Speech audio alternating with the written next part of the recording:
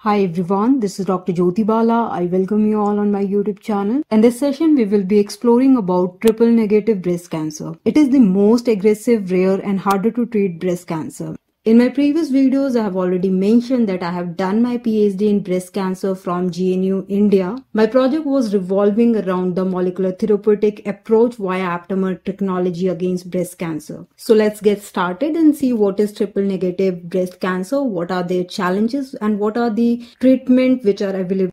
As I said, this is the least common breast cancer, but it is hardest to treat and only few current treatment options are available for triple negative breast cancer.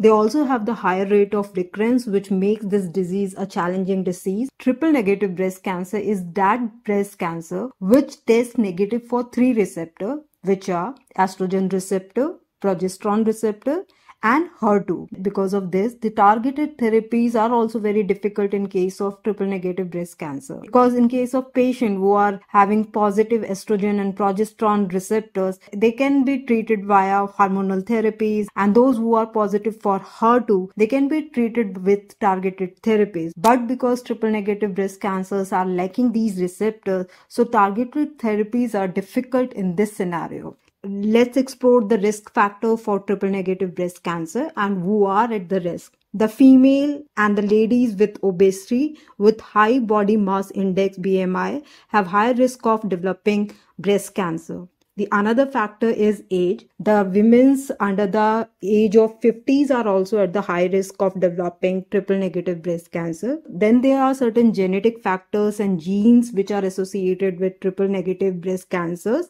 There are several genes which are associated with the high risk of breast cancer. One such example is BRCA gene mutation. Let's see how you can diagnose the triple negative breast cancer. If you are noticing some small and hard lump in your breast, then you can consult your doctors and get the routine scan and routine checkup done. They might ask you for tissue sampling testing, biopsy and needle test and other pathology tests. Based on that, your doctors and oncology team can decide the stages of the cancer depending on the size of the tumor and spread level of these cancers. The stage 0 is that stage where breast cancer has not spread from its original size and it is confined to the ductal lobule and it is non-invasive.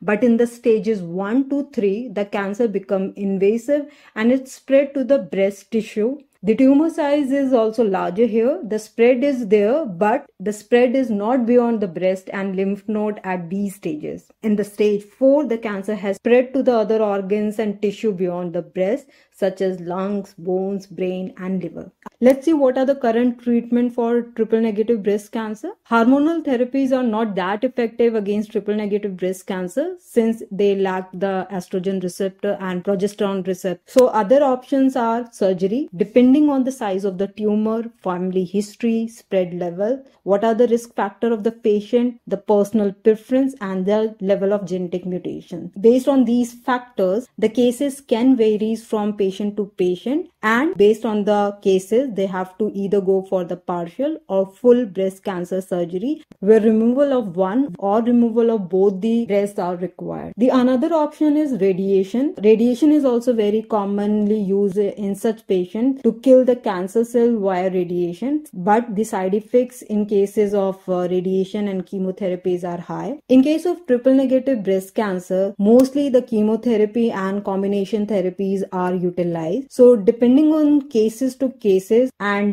based on your doctor advice, suitable planning can be done by the doctor advice. Recently, new medicine poly-ADP ribose polymerase inhibitor, PARP inhibitors, can destroy the cancer cells, and they are also now approved via FDA to treat the triple negative breast cancer. I hope you have liked this session. Don't forget to like and subscribe the channel and do share these information among your scientific community. Thank you.